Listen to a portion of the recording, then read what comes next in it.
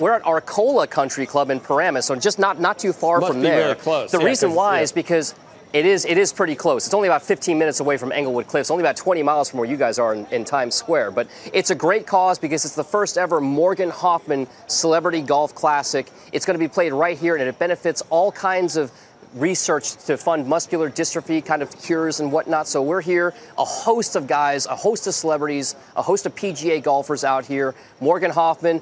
After the break, we're going to be talking to Rory McIlroy as well. He's also here helping to support that cause. So a lot of good golf, a lot of good charity work coming up from Arcola Country Club in Paramus, New Jersey, Joe. That's going to be good. Have you talked to Rory yet? Oh, God. Yeah, I have spoken to Rory. They're actually here right now. Guys, if you guys wouldn't mind, I know you guys are busy kind of getting ready for the golf round and whatnot, but let's bring you guys in right now because we got a great lineup, of course, of these guests. Morgan Hoffman, Rory McIlroy.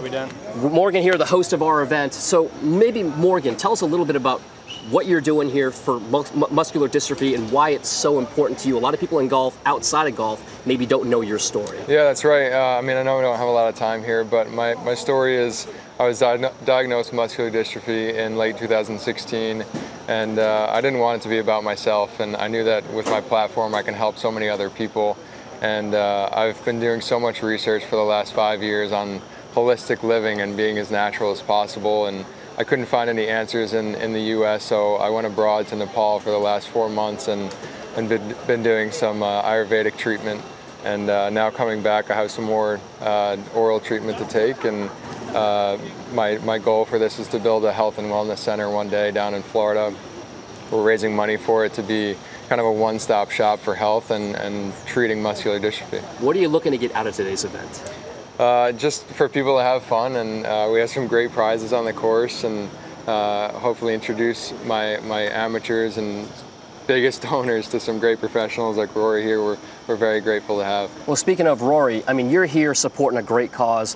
What exactly brought you to the Morgan Hoffman Foundation, and why are you here for this specific event? Yeah, so obviously Morgan and I know each other from playing a lot of golf together. We live close to each other down in Florida, and I didn't know really about the struggles Morgan was going through until I read his Players Tribune piece last year, and I was just so moved by it. And I thought, here's a guy that's, being dealt a pretty bad hand, but he's trying to make the most of it, and he's trying to help other people with the cause. And I was just really touched and moved by it, and I reached out straight away and said what he's doing is so brave and very inspiring, and I wanted to help any way I could. So that's why I'm here today, and obviously lending my support to this great day. The game of golf donates so much more to charity than many other sports combined. Yeah. You have a foundation yourself. Why is golf and charity so closely linked? I don't know. I mean, I think when you look at the guys that play professional golf, we know we're very lucky. We know that we make a lot of money, and a lot of us didn't grow up with that in mind. So to have this excess and be able to help other people and have a platform where we can go on TV and share stories about things that we want to help and people that we want to, causes we want to help.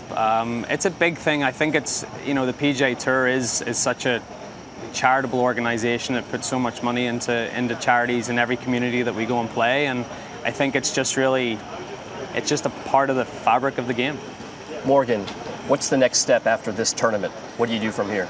Well, we have so many things that are ideas right now, and I guess the next step is we had a yacht party down in West Palm Beach a few months ago, and did something kind of similar on a smaller scale of a live auction and a silent auction.